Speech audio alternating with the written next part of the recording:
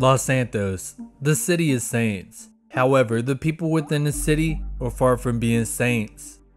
And one group in particular would go as far as calling themselves the Davis Devils. Use the merch of the well-known hockey team, the Dust Devils, to show their affiliation. The team will be supported by the Davis neighborhood families, a subset of the families gang. They can be seen wearing black, white, and gray sports shirts with different logos of the team. They will also have the word Davis written on the back of these shirts, possibly referring to a player. But they will be famously known for their OG style, rocking the green plaid clothing and green or black chucks. As the name implies, they will stay in the city of Davis, a poverty-ridden city with high crime rate, with Strawberry to the north, Rancho to the east, Chamberlain Hills to the west, and Vernon being south of the city. They are currently allied with the Chamberlain gangsters and Forum Drive families, and rival with gangs like Carson Avenue families, different sets of the Vagos, Los Aztecas, the East Side Ballas, and formerly the original Covenant Avenue Ballas. The Davis families will own the northwest part of the city, mainly around the Tahitian apartments, but can be seen floating around different parts of Strawberry, including Carson Avenue. Due to the proximity of the territories, they will go to war with the East Side Ballas, who will run Davis Avenue and Broge Avenue, and the original Covenant Avenue Ballas, who will run Covenant Avenue and Grove Street.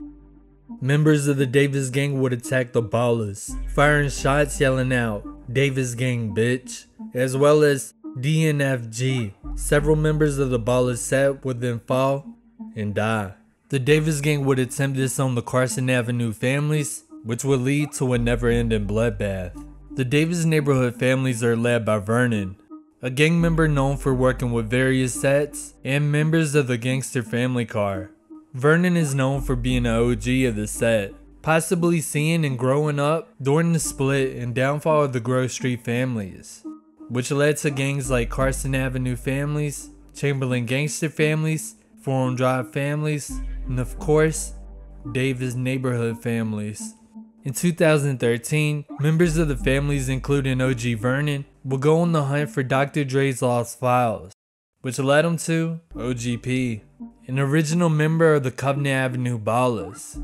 The families would interrogate OGP, and after this interrogation, he would get information about the Vagos.